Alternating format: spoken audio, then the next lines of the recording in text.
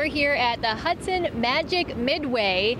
If you like midways, you have to see this. Some really great picture opportunities, and it's just really cool to see inside. Marty Beniaz is here with me with the Erie County Fair. I've never seen anything like this. It is pretty spectacular. This is a great Western New York story. We're located right by Gate 4, which is right near the event center and our gaming center. And this was started in the early 1950s by a guy named Harold Hudson. And he had a fascination for midways, and he started making these elaborate midway models in his garage. And they grew to such a point that people in Orleans County started to make their way and, visit his house.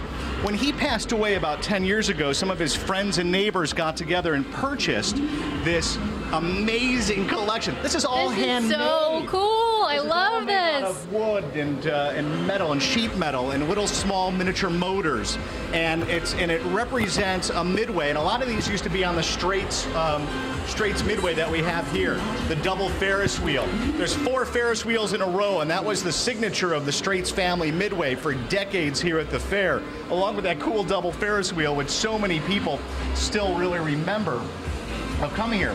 But this is a Western New York made product, and people can visit this for $2 a person, or if you get a group or more, if you get a group of 5, it's $1 each. This is awesome to see this. This is, again, all handmade, not just handmade, but hand designed. They have to design all of this to scale and then find the materials to make it. So I don't know if it looks as cool through the video that you're seeing as it does in person, so you might just have to come check it out yourself. But this is so awesome. As we come back down here, I can't even, the 4 Ferris wheels in a row here, Marty. Have we ever had that at the Erie County Fair?